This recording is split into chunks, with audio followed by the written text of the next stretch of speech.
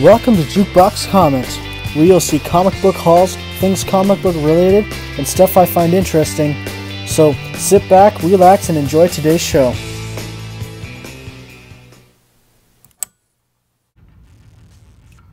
Hey everybody, welcome to Jukebox Comics. My name is Brandon. Today I'm not going to be doing a comic book haul or anything like that. Today's video is going to be on how not to store, protect, and display your comic books. I have 6 different ways of how not to protect your comic books, 4 different ways of how not to store them, and 2.5 different ways of how not to display them. We'll start off with how not to protect your comic books. The first way of how not to protect them is just no bag, no board. That's the easiest, simple way of how you should never store, protect, or anything to do with your comic books. They can get damaged, everything. It's just not, don't do it. Don't do this. Second way of how not to protect them would be just throwing it in a beat up old bag with no blackboard, just thrown in there like that. Third way, this may look normal. There's a board, there's a bag, but that bag is probably around 30 years old. I'm gonna call this braining because it looks like brains. So this is a brained bag, and if I take the board out, all the ink that was on the back of that comic book is just eating its way through this board. You can see it literally says The Punisher right here, and if I look at the back, that's what it is. So don't put your comics in old bags. If they're old like this, just replace them. Put new bags and boards.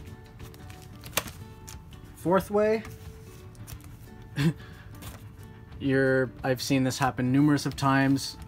People put their comic books in their bags, but they put the board in backwards. So the acid cover side's actually facing the back. Don't do that. That's just not doing anything good for your comic books whatsoever. Next way of not this just never ever do this. Put it in a bag, but just use a random piece of cardboard. That's just not a good idea. Like, this is the cardboard I use just to throw in there. Don't do that. It'll eat away at your comic book because there's no acid protection or anything. It's just not good. And the last way to how not to protect your comic book is throwing it in a freezer bag. With just a random piece of cardboard. Just don't. I've never seen this. Actually, you know what? I have seen this maybe once at a flea market, but just don't do it. It's just not good.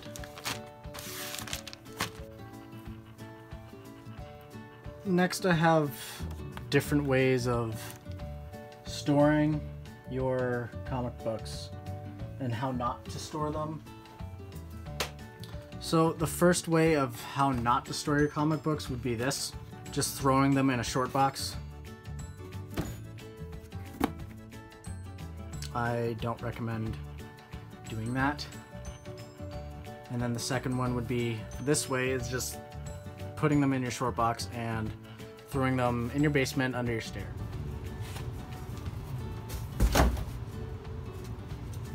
So that's just, it's not well ventilated, it's not a good spot for them. And the next one would be throwing them in a file folder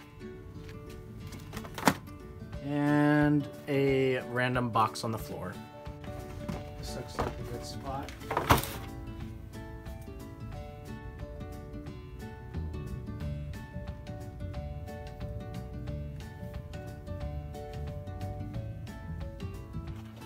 Now, how you should never ever display your comic books like this.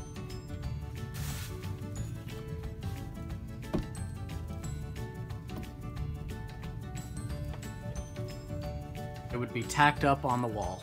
No bag, no board, just tacked.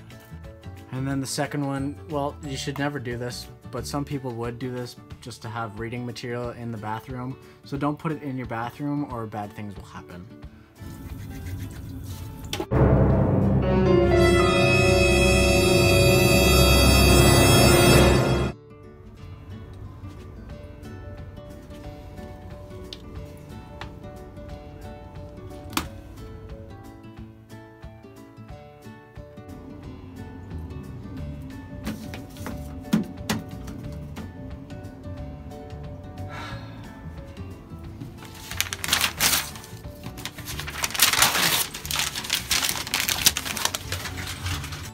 If you follow these rules, your comics won't end up looking like this, just, having a tech, or coverless.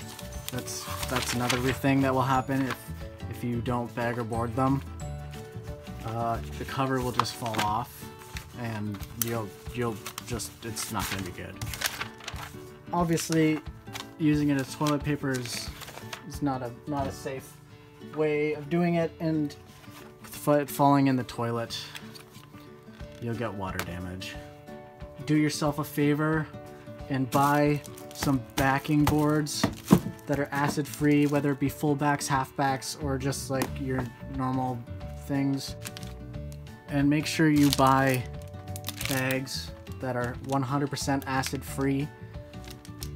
Do yourself a favor and do that so this doesn't happen to you. Alright guys, hope you guys have a great day. Thanks for watching.